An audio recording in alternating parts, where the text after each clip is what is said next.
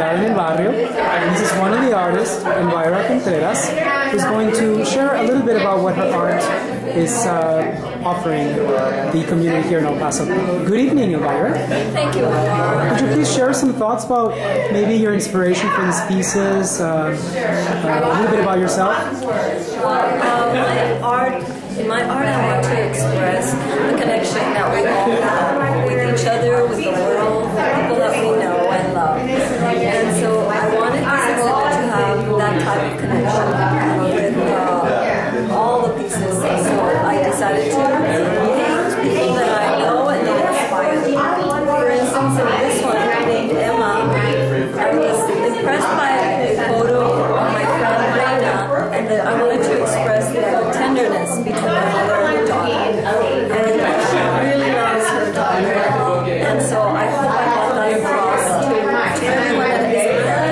I'm sure they all understand that feeling of tenderness. And the second painting, which is a painting, a representation of the Virgin Mary, I've always wanted to paint her because she's been my guide and inspiration through my whole life. And I decided to paint it just for me as a religious reminder of my roots. But I named it Mary so that it would just have a special meaning for everyone. And it would just be a humble woman who is there in need for anybody to turn to in their time of need. On this third one that I have, it has the most special meaning to me because it's a painting of my daughter as a child. She's my firstborn, so I thought I would find it easy to paint her, but then I started wondering, hey, am I going to really show the love that I feel for her? And I actually did, so I hope you enjoy it also. But the ones that are so much fun for me to paint were these ballerinas.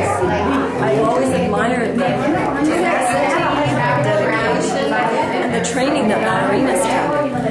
Not only in the classical style of ballet, where it is so flowing and so romantic, but also in the modernistic ballet, which requires so much precise body movement and also control body imagery. And so that is just a short bit of my painting. I hope you enjoyed it, and if you have any questions, you can contact me. Well, I have one question. I noticed that the techniques used are different from piece to piece.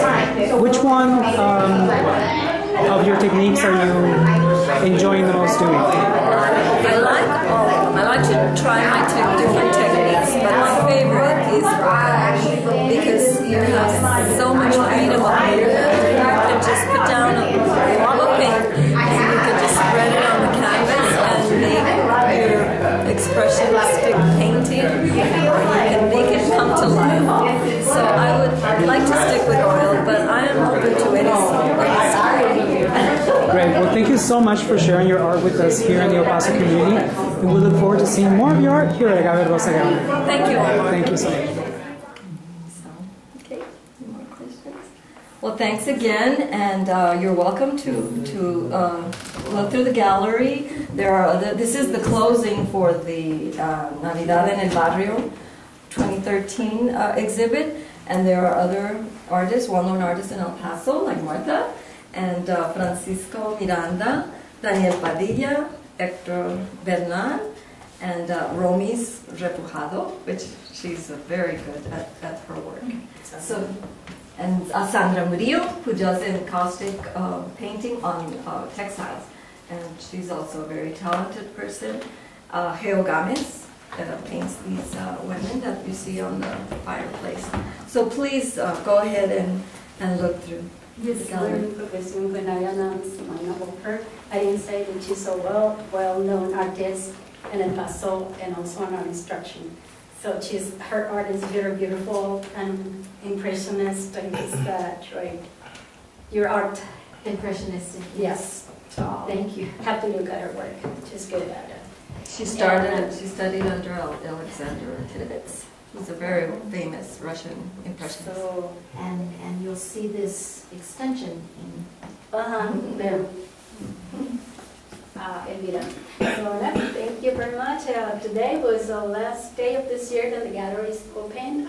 We will open again on February the 8th for my solo exhibition. You are all invited to come. And if you leave your email or telephone number and address, I will be sure that and send an invitation to you. Thank you very much. Thank you. Enjoy the party.